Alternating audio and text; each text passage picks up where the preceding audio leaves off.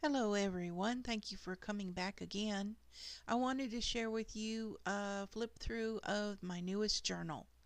This is a fairy journal that was a commission by a friend for her new daughter-in-law. Favorite color is purple, and I included two little beaded fairy charms along the back side of it there. Those ribbons are what's tying all the signatures in. I used mostly purple, but some blue and a lot of rainbow watercolored papers. A lot of pages are going to have various fairy images, and I printed out fairy quotes, pasted those in. Sometimes if they were short, I just wrote them on the pages. But a lot of little fairy quotes and a lot of little fairy images. I did try something new, not thoroughly thrilled with some of the results. Oh, this was a giraffe. The girl also loves giraffes, so I made a fairy giraffe. Um, One of the things I'm not thrilled about was I did the taking my printed out image and then coating it with oil to make it more transparent. That does work beautifully. However, if you go to paste them down, even though you've tried to get out all the oil, some of it still seeps through. But other than that, I think it turned out very, very well. I used some scrapbook paper. I used graph paper. I used just ruled sheet paper. I used a lot of the kind of a watercolory paper. That was fun. I had these big sheets of them and just put them up on my drying rack. Had a lot of fun with the watercoloring on the... I'm sorry, my mind's going, I'm tired. I did a lot of watercoloring on the scrapbook papers, and that turned out pretty neat. The various flowers have different colored backgrounds. I made some tags from scraps, and I included little pockets to put them in. I did include several pages from a coloring book that were mandalas. I just thought they kind of went with the whole thing. Again, each signature is tied in with ribbon, all in purple. When I did write down the quotes myself, I used a gold metallic gel pen, so that just kind of added a little more sparkle. I left a lot of blank pages because I have a feeling this girl is very creative. She's also a photographer. She will probably want to add in her own photographs. This page was fun. I found a cute little quote about seeds, and it reminded me that it should be with a dandelion blossom, or the fuzzy part. However, we have a wildflower here that looks like a giant dandelion, and those were actual seeds that I used that I've been saving to replant some again in the spring, and I just Mod Podged them down. I did use a lot of little paint samples in purpley colors to add some little color blocks throughout. Makes a nice place to stick a photograph, with a little bit peeking through on the edge if you want to do that. I did use some of the paint chip samples to make the pockets. Found some really fun washi tape and included that.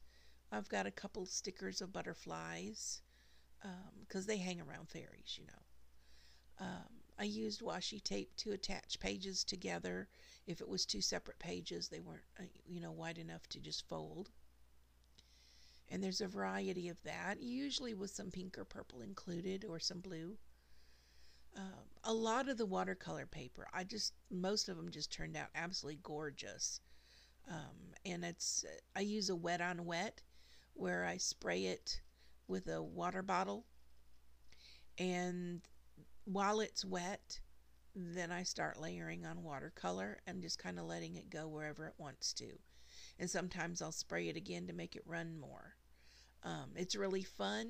It's fairly easy. You can't really make a mistake with it unless you use muddy colors. And even then, I guess, if that's the look you're going for, that works.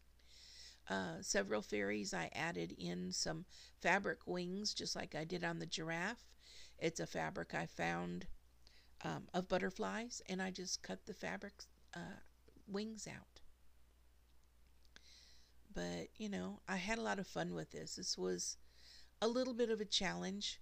The first page I worked on did not work out, and that was really sad. I found a picture of a baby nestled in, her little blanket, and I did leaves and petal blossoms all around it.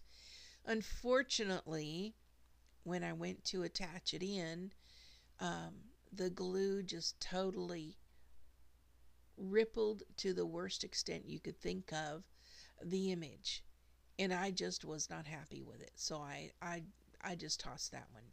If I'm not at least happy with it, I'm not going to put it in, especially not when somebody's paying for it. So that one had to go bye-bye, but other than that, I think it's turned out very well. I just love the watercolor pages. They just seem to suit the fairy theme. They could be sky, they could be water, just about anything. I did use a little bit of glitter here and there, and each page is actually sprayed with a spray glitter that's sealed in. That is, if you want to check out my little review on the spray glitter, you can. It's in a previous video. It's a little bit messy, but I like the effect. It's very, very subtle. You won't even see it in this video. But, if you're holding the book in your hands, you see it.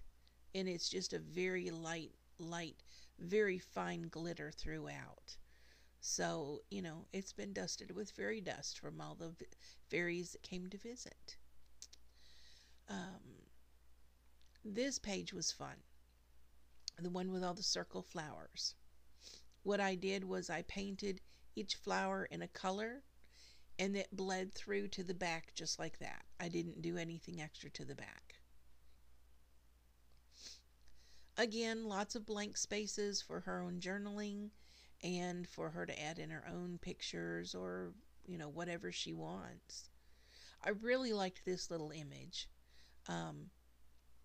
I actually colored, when I colored the images, they're colored in with Prismacolor because my color ink is out right now, and it's not on the budget to get any. That was a little pocket. You can stick more things in that little envelope pocket. More fairies. Lots of fairies. And more giraffes. I found some really cute images of giraffes.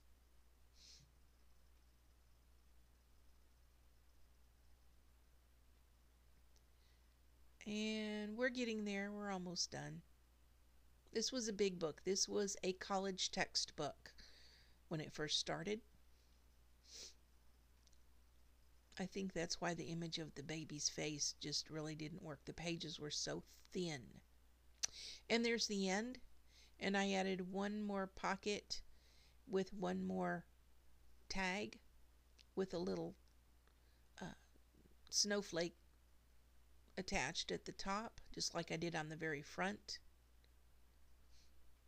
And the back is purpley and blue.